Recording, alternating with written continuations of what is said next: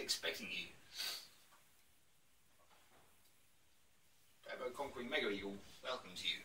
Today we'll be looking at an Inertia seatbelt with a belt tensioning device. Recently removed from a Peugeot 206. The car features in other videos we're producing. But today we're going to look at the belt specifically. Its operation and maybe have a think about other potential uses for this explosive device. We'll start with disassembly.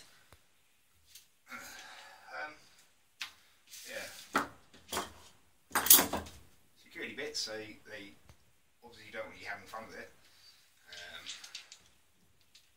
That one here.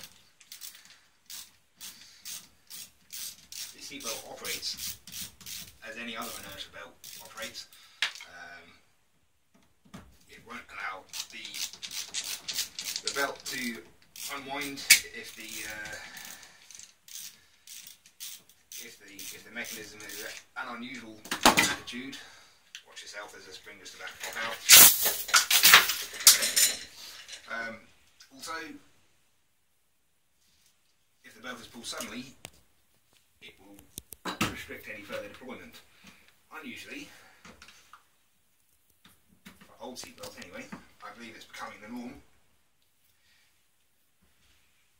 This belt will tension up when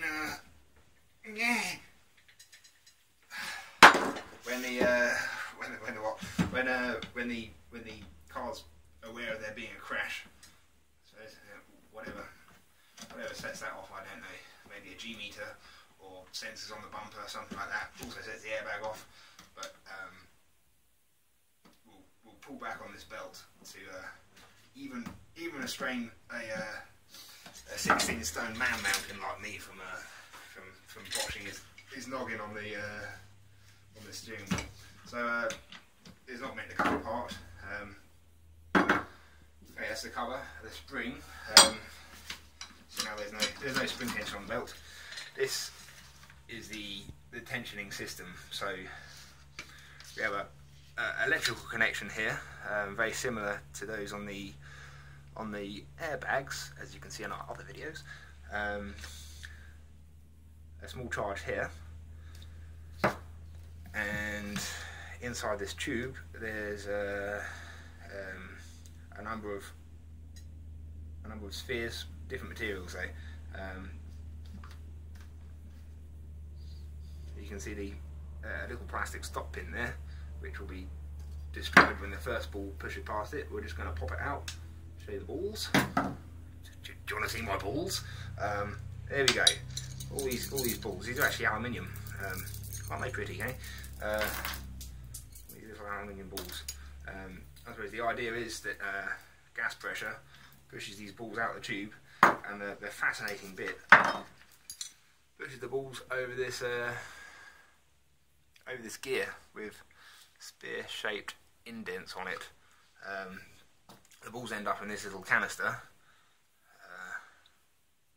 when they've been shot over this wheel. But if you consider my weight at 16 kilos, 16 kilos, I wish, 16 stone, multiplied by 100-fold, I suppose, if I'm in a crash situation, probably more than that.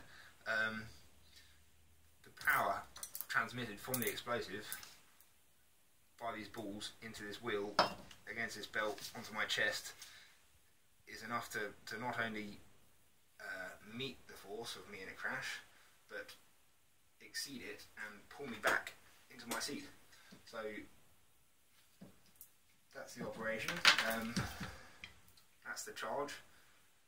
Stay tuned for exciting new videos on how we can perhaps employ this charge in our fun projects that you should not try at home. Thank you very much. Turbo Conquering Mega Eagle.